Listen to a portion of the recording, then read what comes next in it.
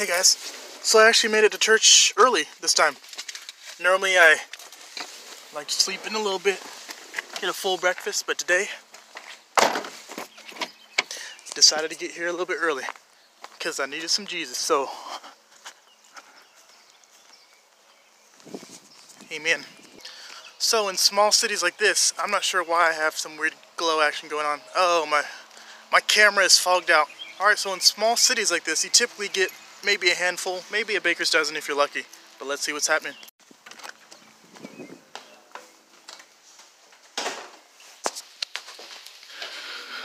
Father, then he can send his Spirit, and actually, after the Lord went to heaven, he was with him. Remember in the covenant, now I'm getting off, but you'll see the thing.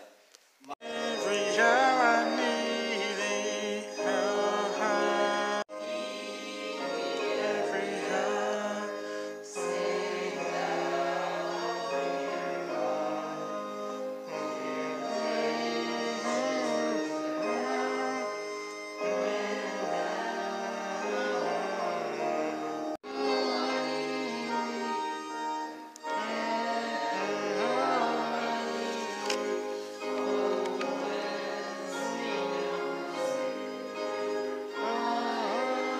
My job, I actually work with a pastor, and from time to time he'll ask me questions. One question in particular that he asked me that was like, ouch! He was like, hey James, so what did your pastor talk about in the sermon?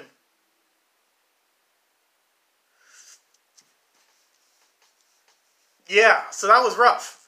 So I don't always pay attention in church, but when I do, I normally take a few notes. So today I'm just going to go over those notes today. Hopefully you guys can receive a blessing. Maybe for some of you guys that haven't gone to church in a while or have never gotten any truth, I'm about to drop some truth on you today, baby. Yeah. Okay, so pastor's message was on belonging to the family of God. And we all can belong to the family of God. Alright, let's go ahead and do this. So pastor reminded us oh so eloquently that we don't need to focus on the behavior, but the Savior. Don't want to focus on the sin, but on Jesus. Isaiah 1:18 through 20 tells us to reason together. And I think the best reasoning is with Jesus. Amen. Forgiveness. So the pastor said something very interesting to us today. He told us that when we forgive, we give something to God, right? We're forgiving. We're giving this burden upon our heart away.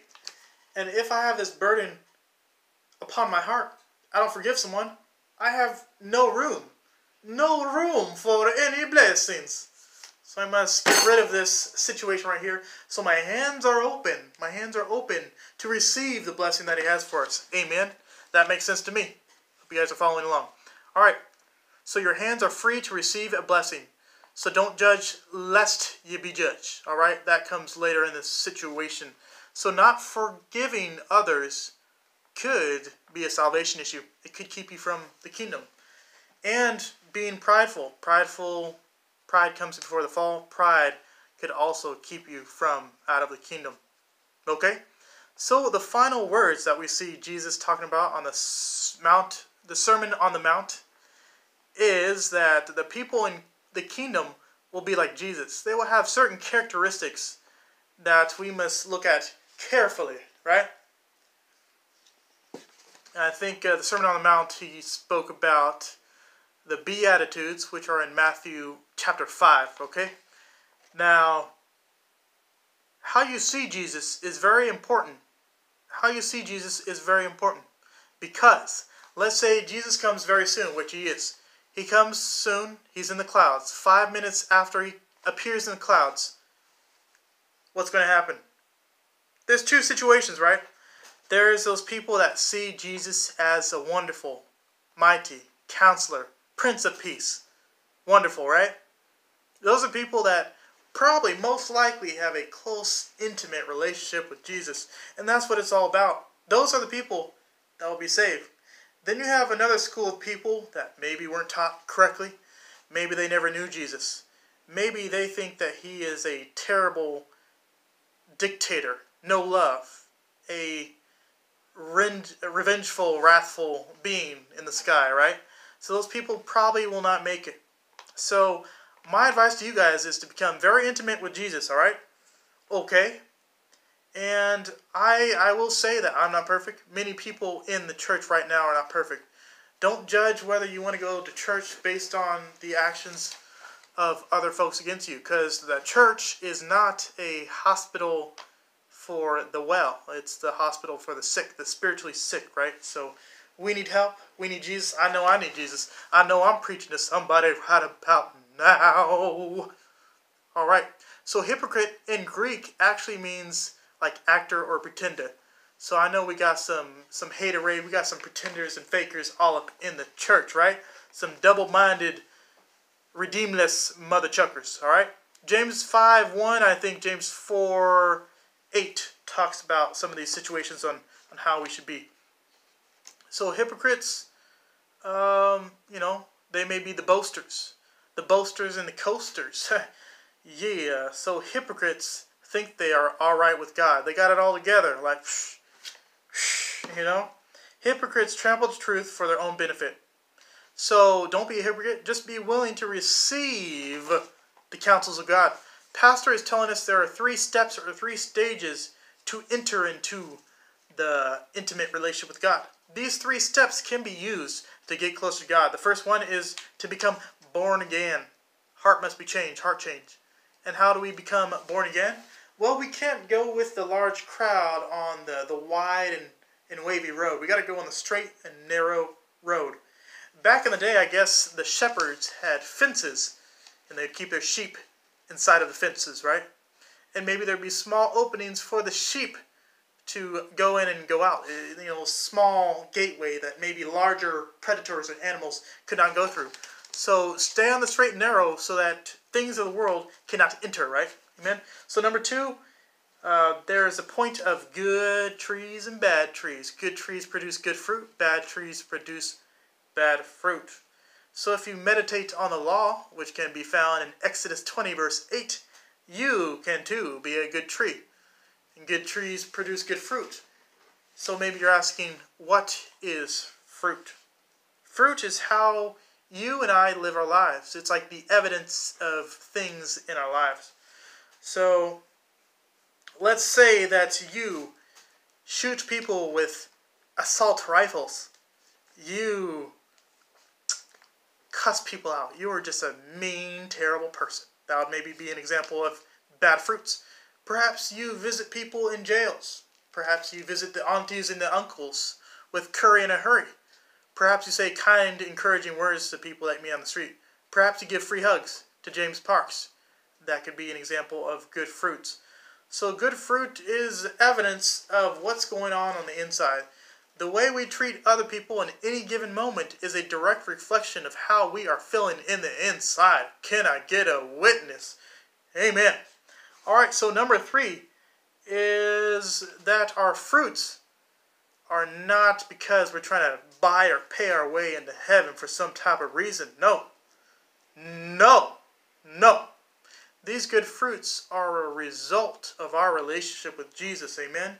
So because we love Jesus, we want to do all kinds of wonderful, good things to our brothers and sisters, because everyone is a gift from God. Everyone is made marvelously and wonderfully made, something like that. So in Psalm 139, verse, I want to say it is verse 14. 139 verse 14 tells us that God made us marvelously and wonderfully made. I just trying to get my words together here. Anyways, just look it up. Look it up yourselves. Alright, so it's a relationship of ourselves to God. And we want to build our relationship upon the rock. We want to become intimate with God, so no matter what happens, we are with Jesus in all kinds of ways. Amen. So Pastor also tells us, judge not lest you be judged. And we should not be judged because other people will judge us with the same thing. Let's say I say that someone is very loving and they're the best person ever.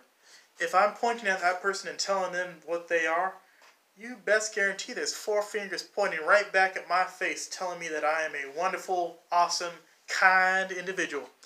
So we should not judge others, but why not be a fruit inspector, if you know what I mean?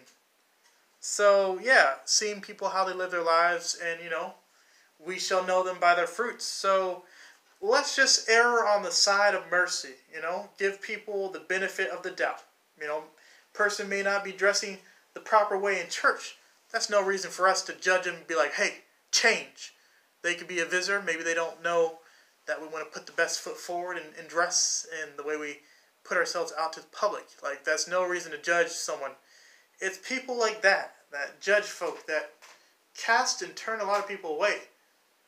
Because when you judge people, someone coming in, they're like, first of all, I was just trying to check out what this was. And you know what? With your attitude, I don't even want to be here right now. I have no idea what you're talking about. Alright, so Galatians 5 tells us about the fruits of the Spirit. Also, Matthew 5, check that out. So all the characteristics, these fruits show a connection to Jesus and the condition of the heart. Alright? So because we want to do good things for Jesus and we love Him, we need to use our talents and use our skills to grow ourselves and grow others. Amen? So we want to be commandment-keeping people, keep a relationship with Jesus, and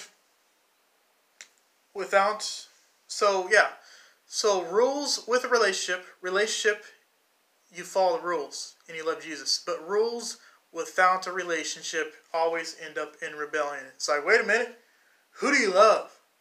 Alright? So good works don't buy salvation, but salvation. With salvation, you will treat others with respect, and you'll treat others good. I'm not perfect, so don't look to me. Look to Jesus. I hope you guys received some sustenance, some spiritual sustenance, some truth today. I hope this video isn't too long, and God bless. Everybody wants to go to heaven, and oh, hex yeah. Hope to see you guys very soon. Amen. You guys want the 8 laws of health? Well, here you go. New start. Come get it.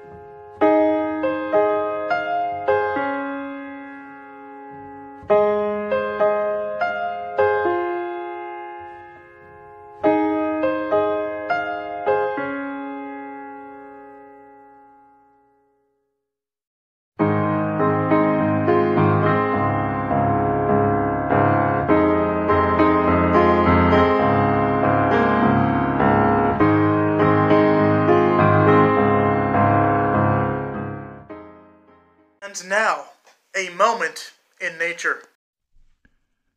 Genesis 2. Thus the heavens and the earth were finished, and all the host of them. And on the seventh day God ended his work which he had made, and he rested on the seventh day from all his work which he had made. And God blessed the seventh day, and sanctified it, because that in it he had rested from all his work which God created and made. These are the generations of the heavens and of the earth when they were created, in the day that the Lord God made the earth and the heavens. And every plant of the field before it was in the earth.